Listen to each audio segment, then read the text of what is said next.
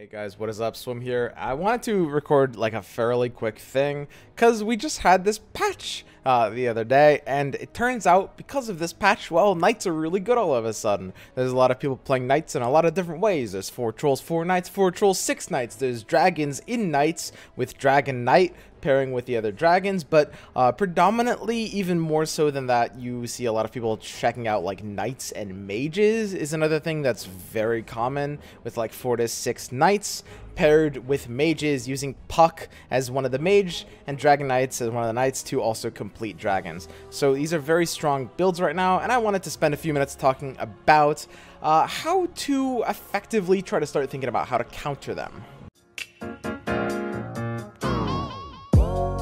So the first thing I want to talk about is the idea of pure damage. For those of you guys who didn't play Dota or the original Dota Auto Chess, pure damage is basically a form of damage that will go through any sort of damage reduction. It will go through armor and it will go through magic reduction. Now, contrary to popular belief, damage types do fully exist in Underlords. A lot of spells or skills have damage types of physical or pure. They just don't say that they do.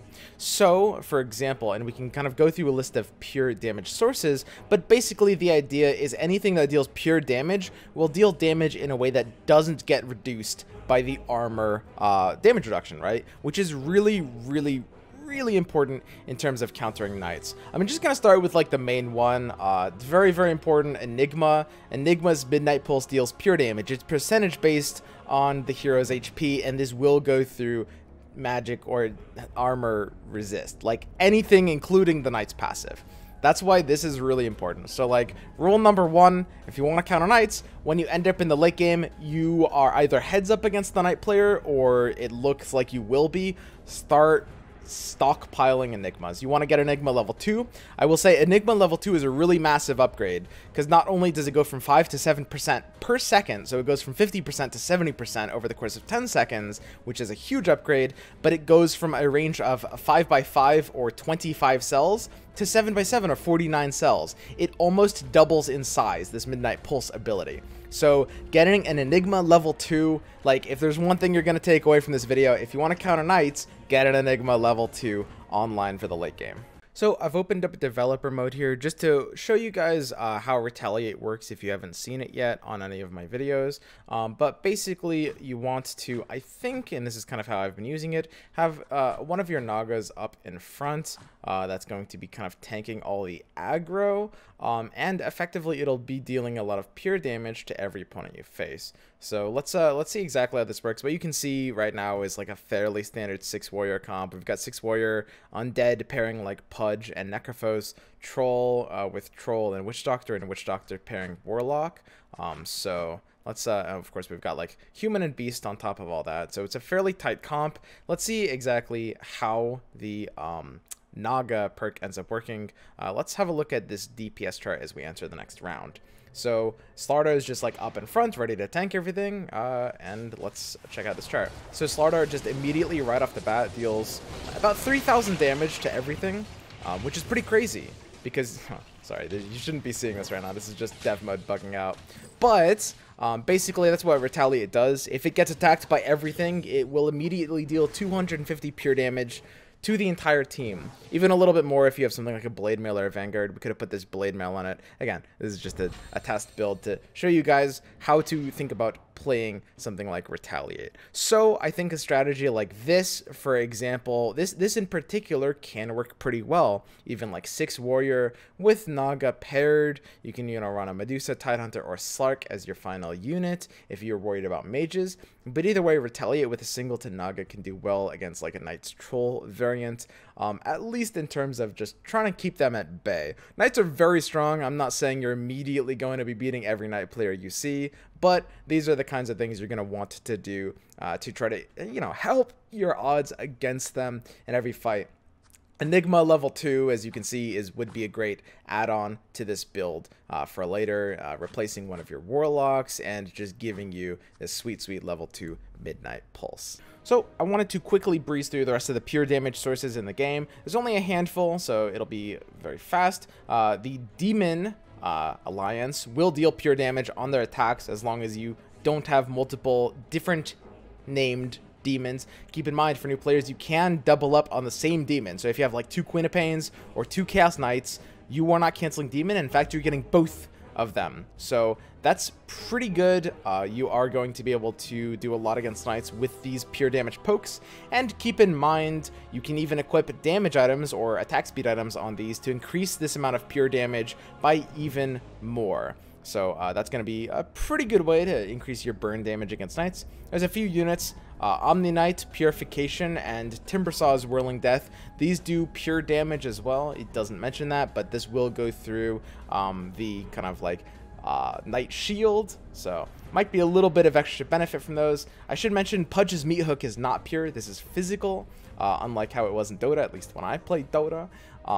And finally, we get to the items, where we have Strange Bedfellows, the Demon Hunter global perk. This actually deals pure damage, so I'm not sure if I would recommend building a full Strange Bedfellows build. To be honest though, I mean, it would be a good counter to knights. With all that demon pure damage plus all of this pure damage getting added to your hunters, you will burn through those shields incredibly quickly. I might actually have to give this another chance. I was pretty dismissive of this going into it. I don't think this is a super strong build, but in a knight meta, this could actually be a fairly viable anti-meta tech. What could maybe be a little more realistic of a way of trying to play this is maybe kind of splashing it non-committally. So like, for example, I think 6 Elusive is a pretty decent build right now, and you could just pick this up for your level 3 anti-mage in that build, because you're typically running 1 demon in there anyway, like Chaos Knight to pair with Luna, or Queen of Pain to pair up with Assassins. So just running this just for a casual 30% pure damage on your level 3 AM is pretty sweet, and you'll be burning through shields nicely. 2 more globals, one being Tooth and Claw.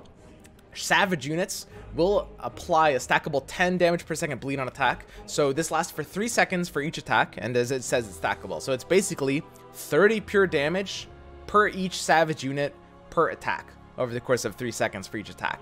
So that's pretty good. You're going to be able to burn through a lot of shields if you're on something like a 6 beast board. I'll have to try this out, but it will actually be able to do pretty well against knights, all things considered. And you know, you're gonna be like in warriors at that point. Beasts are usually looking for something to pair with Warlock, right? You've got like a Venomancer as one of your beasts, and of course the Plague Wards that Venomancer summons are also beasts. So, you know, you're going to have that empty Warlock slot with that you can build up with Enigma as your second Warlock on top of that. 6 Savage, get Enigma later is a really, really good board if you have Tooth and Claw against knights. And finally, my personal favorite, Retaliate. Units attacking scaled units take 80 damage per second for 3 seconds. Now this one doesn't stack like the bleed does, but it's a ton of damage. It's 240 damage for each unit on your opponent's side of the team.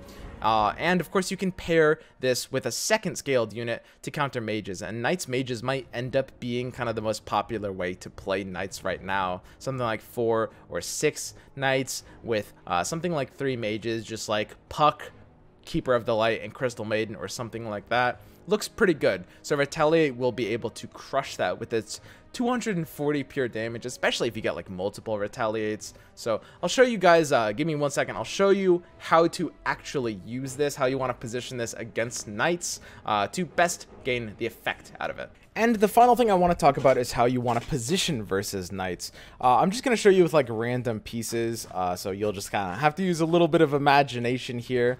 But typically at higher levels in Underlords, you will see people doing basically like a kind of clumping or boxing strategy where they'll try to protect their like squishy ranged heroes. Again, these are kind of like semi-random units. And again, this shouldn't be happening.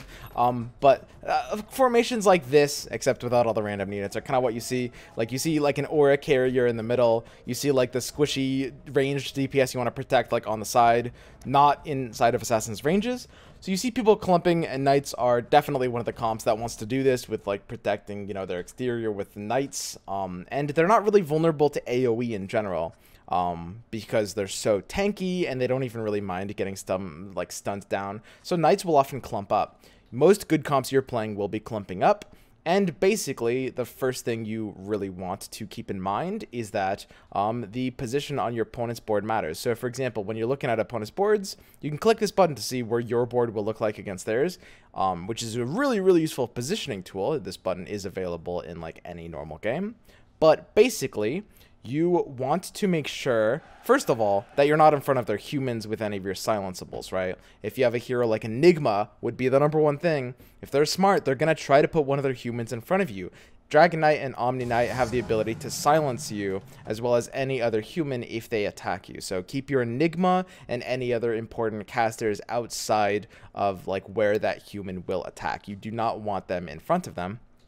But the other very important thing about Knights is a large part of what carries Knights is Dragon Knight, especially Dragon Knight level 2. Dragon Knight level 2 is fundamentally very different from level 1 because his breath gains a big AoE damage attack, right? So if there's a Knight player who's going off, it's usually because they have a Dragon Knight level 2. It's a very powerful hero right now, you know, paired with a dragon. And basically, how this is going to work is it's an AoE cleave. So let's say it was attacking this drow right here.